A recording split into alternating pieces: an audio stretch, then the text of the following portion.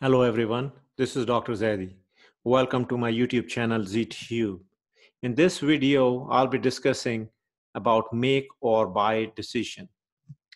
Now, make or buy decision involves vertical integration and dependence on supplier, right? Making means making in-house, producing in-house. Buying decision involves buying from the external vendor, external supplier, right? Outsourcing. So vertical integration, there are advantages of producing in-house, or there are also advantages of producing from supplier, as well as several disadvantages. So the advantages of producing in-house includes that you have less dependence on supplier in cases when suppliers go on strike, in cases where there is a shortage of material in the market, in cases where there is a high demand of your product and you want immediate material. You are not going to depend on suppliers because you know that you are the one who is also a supplier for your own product, and you are producing, you're getting your raw material from your own facility and you're producing it yourself. So you don't rely on the external vendors for supplying material. So for example, if you are publishing books and you also manufacture pages, but you have to rely on the external vendor to provide trees so you can convert trees into papers. And if there is a shortage of jungles, or if there is a shortage of material, if there is a shortage of labor in the market that can provide you um, the designated amount or number of trees, or wood, then you are stuck.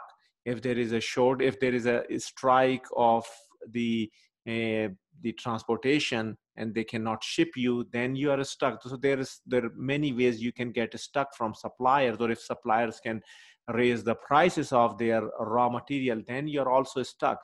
So in a vertical integration, when you are your own supplier and you're also a manufacturer, you have a less dependence on suppliers. So anything that happens, you have your own material, you don't have to rely on them, right? So your flow of material is smoother because you can have it whenever you want. It's not like that you have a shortage of material, you demand them, and then they charge you higher transportation costs because it's an urgent delivery, or they may not have available right away, and they said that, okay, whenever we have available, we will provide you. No, so the flow of material would be smoother compared to if you are relying on the external party. And you also have a better quality control. If you have external vendor that they are providing you material, you have to rely on their quality. Whereas if you are producing yourself your own raw material, you can control your quality, what quality you want. You can increase or decrease according to the needs of yourself, and according to the needs of your customer, and according to the needs of the product itself, right? You can also earn profit by making your own product, but also if you are producing excess raw material, you can sell it in the open market and you can make profits from that too. So you can have a profit of making and publishing books and selling books, but you can also have profits by selling raw material, which is pieces of wood, to other publishers or paper manufacturers or other companies that require wood. So you can have profits from both. However, it comes with disadvantages too, that you can that becomes the advantages of using suppliers, because suppliers enjoys economies of scale. They pool demand from various companies, from various resources, so therefore they produce in enormous quantities, due to which they have economies of scale. So if they have forests, they're growing trees, uh, you know a lot more trees than you will grow for your own companies. That means the cost per unit for them will be lower. Or anything else, any material that they are providing, if they are only dealing with that particular um, product line or the raw material line, and they are transferring that to many companies. So let's take an example of the tire manufacturing companies, right? Let's say that the General Motor manufactures their own tires, Now it'll be costly for General Motor to manufacture their own tires and only produce it for General Motor, compared to if they buy tires from Goodyear or tires from Bridgestone and any other company, because those companies will be producing tires for many more companies. They'll be producing tires for Ford, with General Motor, with Toyotas, the Hondas, you name it. So they can enjoy the higher economies of scale just because of the quantity they can produce. Remember, the fixed cost stays fixed within the relevant range, right? So as long as they're producing it in a relevant range and they're producing more and more, they can reduce their cost per unit by producing in higher quantities, which if you are doing a vertical integration, you may not be able to enjoy it, because you may be able to produce in a limited quantity, at least not as much quantity as the supplier can produce, right? And then they can enjoy the higher quality at lower cost. The cost that you're going to incur to produce the tire for your own company will be a lot higher if you want to produce a quality, right? A lot less cost. The supplier can produce a tire for your company because they are producing for many companies, and they can increase the quality at a lot lower cost because it is less costly for them to produce at the first place. Okay, so those are the benefits of the vertical integration and using supplier. So our decision is what? Should I continue producing product in-house, right, or insourcing, or buy from external vendor or outsourcing, right? The erroneous assumptions we make is that if we discontinue producing in-house, all the costs are going to be eliminated, whether variable and fixed, right? And the only cost we're going to incur is the cost that the external vendor will charge on per unit basis, whether it's a per pound, whether it's a per kilo, or whether it's a per gallon, or whatever the unit is. Or, so whatever the vendor is going to charge us, that's the only cost we are going to incur.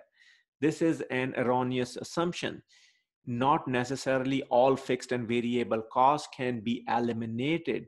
Only variable costs can be eliminated that's tied to the product, and fixed costs that are allocated fixed costs, right? Not the common fixed costs. Allocated fixed costs may be eliminated. So for example, if you have a supervisor that handles that particular the production department where you were producing tires, maybe you can lay off that supervisor, or then you can save the amount of salary that you are paying them, and that way your fixed costs can be saved. That's the allocated fixed cost to that particular product line. However, there is a common fixed cost if you have already bought the machines, if you already have the facility, right, that's bought for production of your tires as well as production of vehicles. Now, this cannot be changed in a short run. Most fixed costs cannot be changed in a short run. And if they cannot be eliminated, you may not be able to benefit from buying your product from external vendor. Okay. So let's evaluate that. Okay. So when you are making or producing in-house, a variable cost should be considered, right? Fixed costs are irrelevant. Common fixed costs, not the allocated. Common fixed costs are irrelevant. Fixed costs will be incurred no matter if the product is discontinued in-house or made in-house and bought it from external vendor. You will incur that because in the short run, you cannot avoid that. Now, when you consider buying, you need to consider how much you will be paying for the product, so sales price, plus any additional cost they will be charging you. So if they are charging you for shipment, or they're charging you for any certification or anything, you need to consider those additional costs when you buy from external vendor. So let's start with the example. Z Corporation has been purchasing wireless modem for its desktop computers from V Corporation. V charges $40 per modem. However, Z Corporation has excess capacity that can be utilized to produce wireless modem. Z estimates that following production cost per modem: direct materials $15, direct labor $19, manufacturing overhead $10, which includes both variable and fixed manufacturing overhead. Therefore, it states here 40% is variable. So the total cost per unit is $44. If Z manufactures the modems, fixed costs will not be affected. Should Z make the modem in-house or buy from V Corporation? Now, if you just look at the cost structure provided here, it gives you $44 per unit, whereas V is charging $40. So if you have no idea about how the costs behave, you are going to accept the order of V Corporation because you will see that they are charging you less than it costs you to produce. However, remember, the fixed cost, the common fixed cost cannot be eliminated whether you produce the modem in-house or buy it from the external vendor. So in this case, the variable cost or the very manufacturing overhead includes 60% of fixed portion. That's $6 of $10 is fixed. Only $4 is variable. So let's solve this problem. So manufacturing overhead variable portion is $4 out of $10, and the fixed portion is $6. So we are only going to consider the $4 variable portion. Direct material 15, direct labor same 19, and variable manufacturing overhead is $4. That comes up with $38 variable manufacturing cost total, right? In here it was showing $44. $44 is not, because regardless of whether you produce it in-house or buy it from V Corporation, you're still going to incur that $6 of fixed manufacturing overhead cost. So therefore, if you produce it in-house, you are incurring $38, which is less than the $40 cost of buying from the external vendor, V Corporation.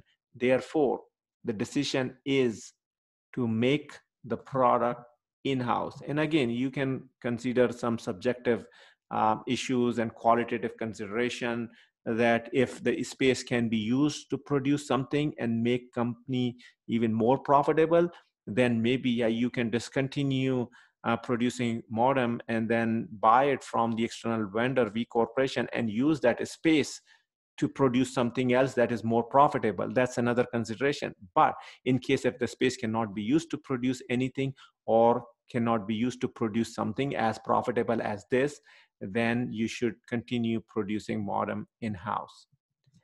In the differential format, that's how it looks like. If you purchase modem from the external vendor, it's $40, right? And it's the differential cost of producing modem. So if you produce, the direct material will be $15, direct labor 19, variable MOH $4.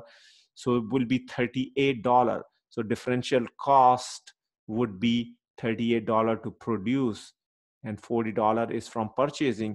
So there is a difference of $2 in net savings from manufacture. Therefore, you should manufacture modem in-house, then buy from external vendor. And that completes this question. Thank you for watching my video. Please subscribe my channel for live updates.